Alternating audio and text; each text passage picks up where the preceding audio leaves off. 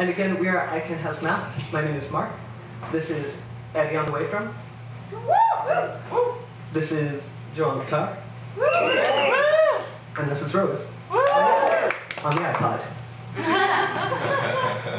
iPod.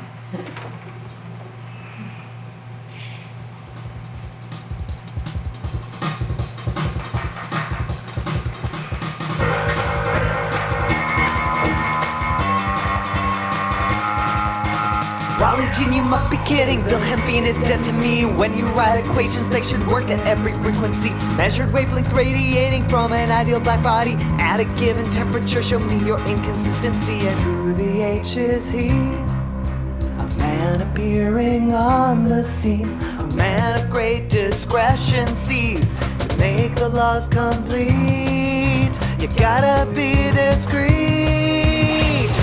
Will save us from the ultraviolet catastrophe.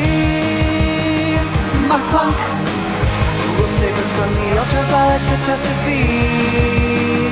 Max Planck. In the middle 1890s, Planck was trying to maximize the light emitted from a bulb to ultrafy efficiency.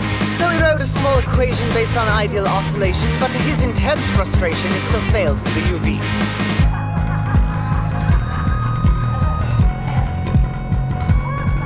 In an act of desperation, he accepted an assumption for the sake of innovation that he might not be correct. Now released from prior notions, he was free to revelations, contradicting current thinking in ways he could not project.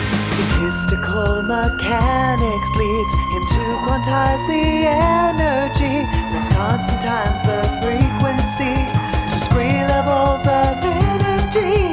The more you be catastrophe. Max Planck, who will save us from the ultraviolet catastrophe? Max Planck, who will save us from the ultraviolet catastrophe? Max Planck.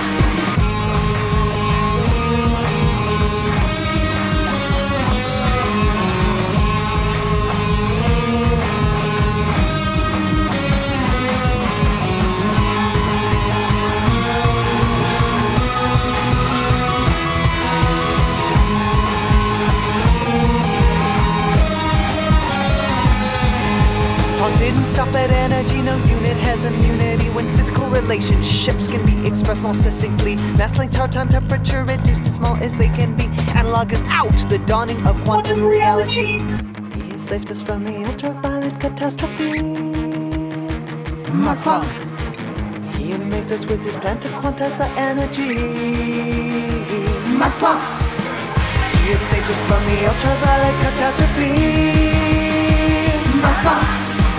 Playing violin with Einstein in pre-war Germany.